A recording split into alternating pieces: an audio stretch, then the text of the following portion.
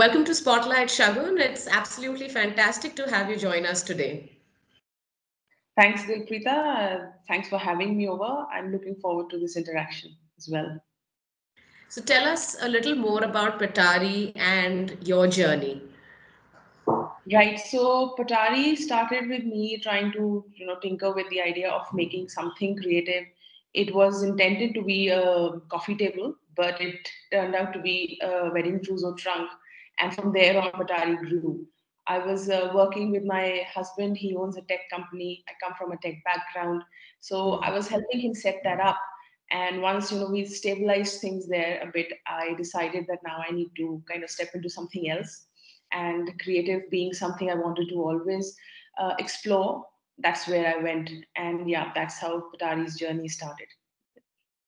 Very interesting. So, what's your footprint like, and who are your customers? So, when I started, like I said, it was about a coffee table. It became a trunk. And then my mom said, why don't you make something which goes with a trousseau trunk, which is a vanity case, also Suhag Patari. And from there, the name Patari also came because it kind of became symbolic to everything related to weddings. So hence, from there, the product line grew organically. The customers themselves started suggesting things. So we started making all kinds of wedding related products. So it was gifting, it was wedding favors, it was decor props. And Yeah. so organically over the last 5 years, we've just grown from making this one trunk to now having a product range of almost 100 products. And and it goes across an array of festivities which come in a wedding. And so you're manufacturing these, or you're curating them? No, so we manufacture everything in house. Hmm. Everything gets designed, gets manufactured here. We have our own workshop.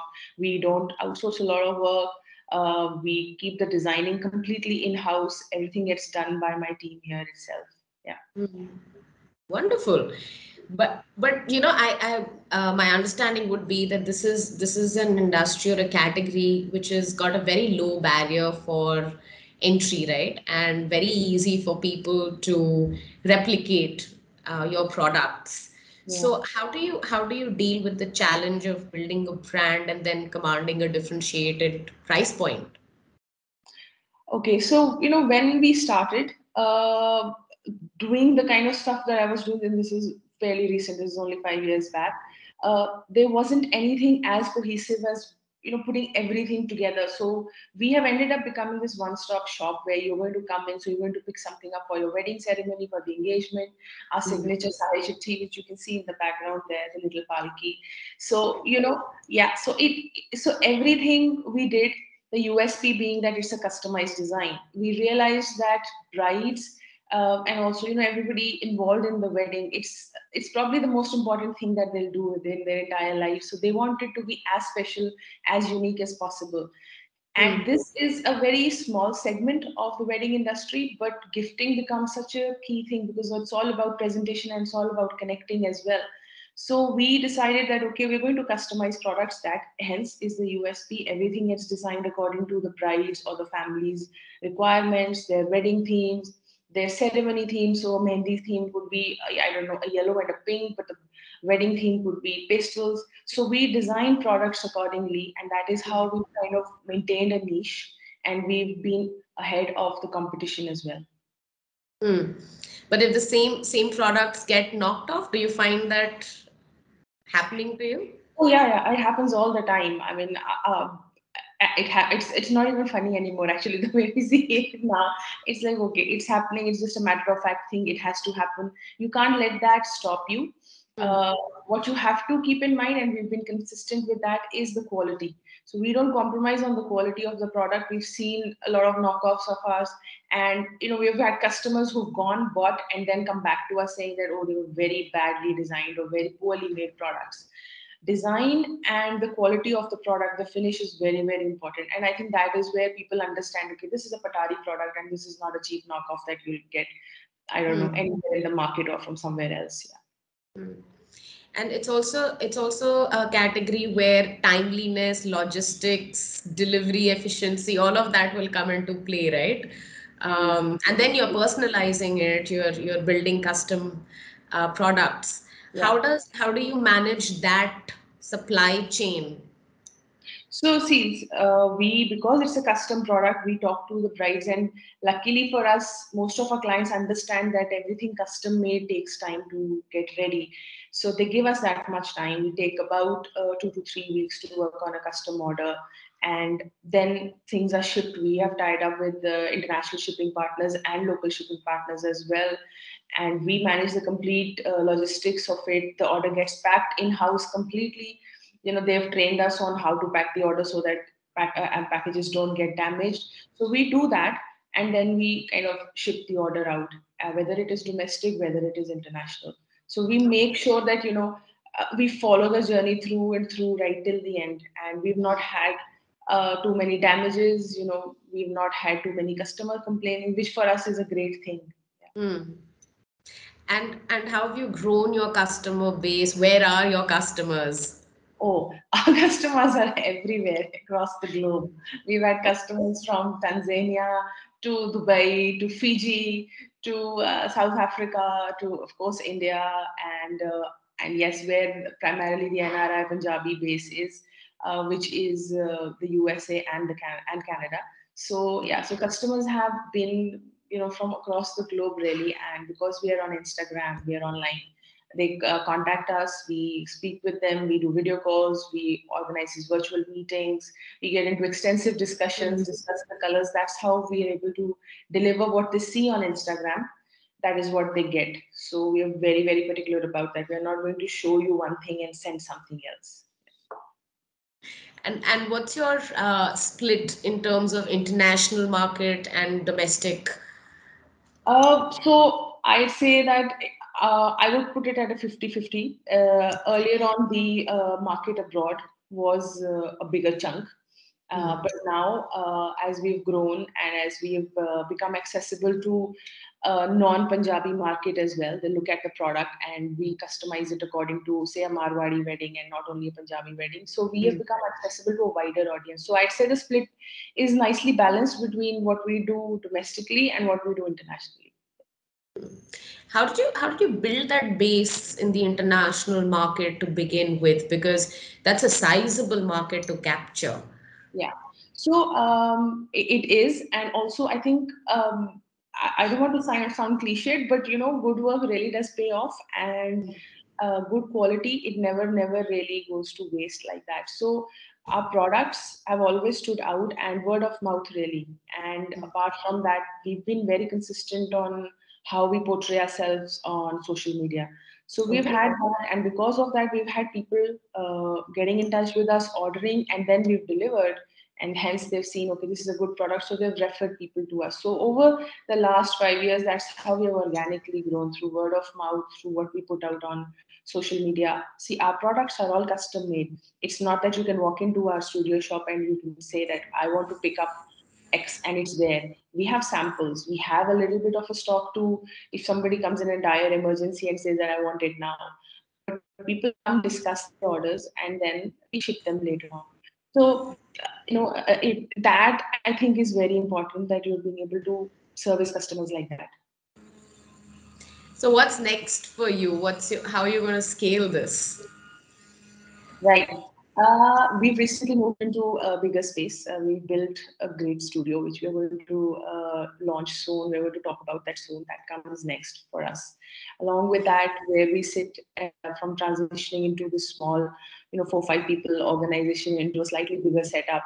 We're looking forward to doing more custom designs. We're looking forward to venturing out into crafts across the country and not just from Punjab.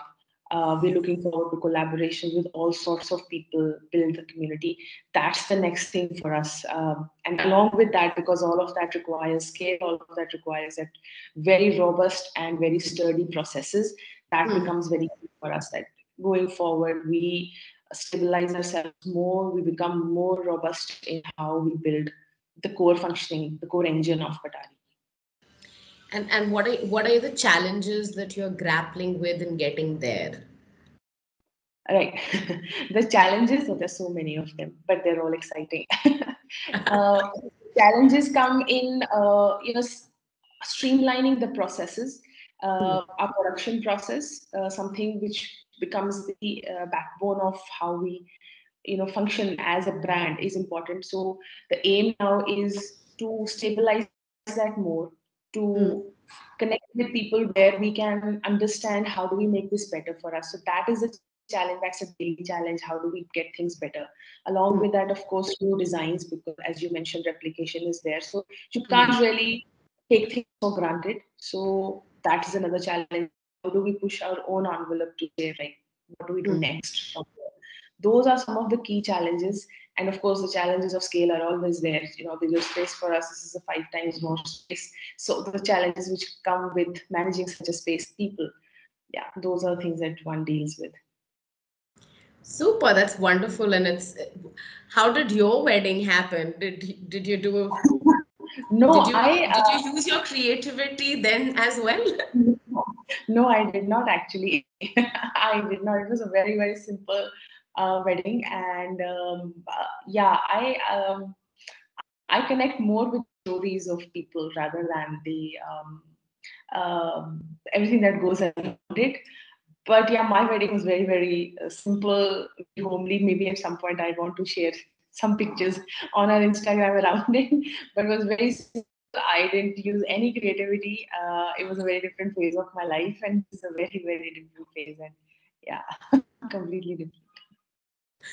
Tell me, in the category of lifestyle, Shagun, what are the trends that you're seeing emerge, and especially around the wedding industry?